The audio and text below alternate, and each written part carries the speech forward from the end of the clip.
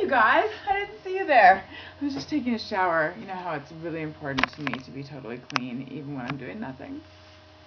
That's actually not true. But wouldn't it be nice if it were? Welcome to the Daily Alison. Today is Saturday, and you know what that means? It means, woo, it's the weekend, woo. Was that convincing? Because I was fully acting, and there's like a hair stuck on my lip. I was just showing you my acting chops. Something crazy happened earlier. I filmed all this, and then I realized that it wasn't filming. And in the course of filming, the doorbell rang twice, because real life doesn't stop for the Daily Alison. The Daily Alison is real life. And I didn't answer it, and I actually got slightly flustered by the insistent way they rang the doorbell twice. It must have been the postman. Anyway, though, then I called up my guest. It was Diana Falzone. I was a pregnant pause so that you could be like, who is it? Yeah, it's Diana Falzone. And so I called her up, and we were recording, and then I realized that the camera had stopped recording. This is the first time I've had this kind of technical difficulty. So, I don't know. I just hope it doesn't happen again, because I'm going to have to, heads are going to roll. I'm going to have to heads are going to roll. And what I was saying is that if I had an unlimited budget, I would love to get a giant fish tank behind me with fish in it that I could climb into, so that I could like be in the fish tank and then emerge, and it'd be like, and I'd be like, oh hey you guys, I didn't see you there. I was just swimming with the fishes. Get it? Some ideas I have them, and I just sock them away in there for later usage, and then some I realize it's probably not going to happen. I'm probably not going to be able to do that. So that hence my telling you, so that you can, picture it if you can. Anyway, let's just call Diana up again. Diana Falzone, delightful gal, neat gal.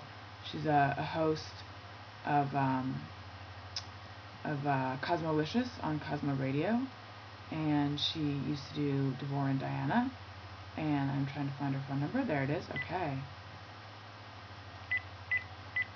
So this is take 2. You'll never see take 1. It's just, oh, I think she's on another call. Hello? Diana Falzone. Hi, Alison Rose. Are you on another call? Unexpected surprise. I was on another. Oh. Important diplomat at the embassy. So I have urgent news and I must attend. Just kidding. Oh no. Is a world war going to break out because you're not attending to this urgent news from a foreign diplomat? Most likely. I don't want to say anything or worry you, but chances are that bad things might happen because I'm not getting a phone call. Oh no.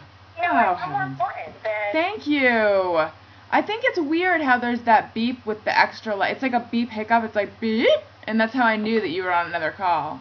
I just think you stalked me if you want to know the truth, but you know what? I do both. I stalk you. Favor, so we're all good. We are so mutual stalking each other. Yeah. We're mutual stalkies. stalkies. I don't think technically falls into stalking. I think it falls into the adoration and appreciation category. Right. It's just super intense friendship. So how are you? Before I explained, I don't keep anything from my viewers, and I explained to them what happened with the camera difficulty, so they know that there was an earlier version of this that didn't happen. Oh. But so earlier we were talking about, you were saying that what people don't know about you is. Oh, what people don't know about me is that before I ever became a talk show host, You were OCD? I'm an astronaut. No. In all seriousness, what people don't know about me and what I'm not really proud of is that I have undiagnosed OCD and ADD. So if I'm not working almost every hour of the day, I put my energy into cleaning. So I walk around my apartment just like I am right now. I'm pacing, and I have a bottle of Windex in my hand, so that if there's any moment that I notice a smudge on my glass coffee table, I have the ammo to just clean right away. There's no delay in it. Wow. Yeah. I'm intense. I wish I were like that. You don't. No, you don't. Because you wake up at 3 o'clock in the morning and you think, that carpet hasn't been vacuumed in 2 days. And there was a piece of lint and I need to do it. And you wake up and you vacuum. Yeah, but No, it's like I'm Howie Mandel. It's just bad. It's so bad. the trade-off, though, is that you must have a really clean apartment. Because, like, I have piles of crap everywhere.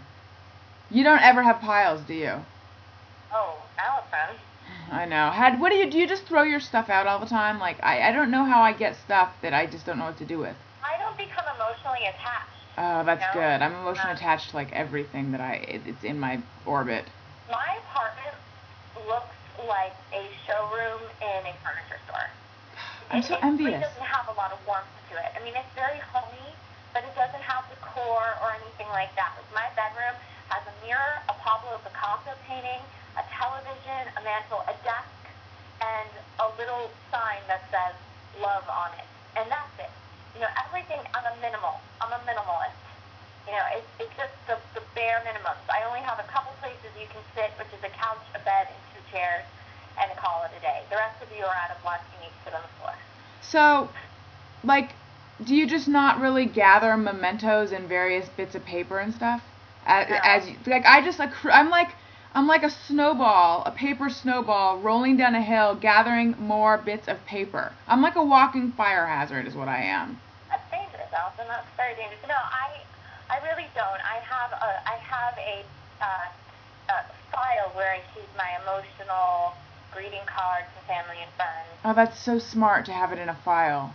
Yeah, and I do that, and then usually I'll be like, you know what, I don't even like my brother anymore. I'm just going to throw out the cards he sent me in 1992. Who cares? No, I'm just kidding. But I really don't. I'm not attached. Plus, my parents live in New Jersey, so they're also known as storage. That I don't want to have in my apartment. I'll just take to Jersey and be like, can you guys hold this in the attic or my old bedroom? You know? Yeah. See, the last time I was in California, I looked in my closet, which was my childhood closet, and in there were boxes, and one of them was marked CDs to send in July. Because when I moved to New York, I moved in March, like a zillion years ago, and then I knew that I was switching apartments in July, and so I had put stuff in a box to be sent to me in July, and it's been there in the closet in California for like 8 years. And it hasn't been touched. And that's actually organized because it's in a box as opposed to the like detritus that I have sitting on my desk right now. I'm in a bad way, Diana. Well, I would help you clean, but the other thing is because I'm OCD, I have a really hard time cleaning other people's places. Does it just freak you out? It totally does. I can't believe you're telling me you're not going to clean my apartment. I can't believe it. Yeah, pretty much. Oh, I have a random question. Okay. Is it warm out today on this beautiful Saturday afternoon in New York City? I wish I knew, but when I was out there, it was like 5 a.m. when I was doing my daily jog, so it was still a little bit cool. Did you jog at 5 a.m.? No, I was asleep. I don't know. I actually haven't been out there, but I think it's... Yeah, no. I think it's in the, like, mid-70s. So it's kind of warm, actually.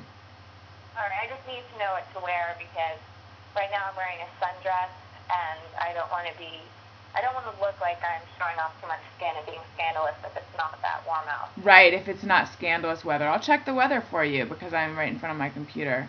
It looks like it is, let's see, today is 72. It's California weather. So I think you're okay. Well, we're about to run out of time. Is there anything more that you want to say to the viewers of the Daily Alison?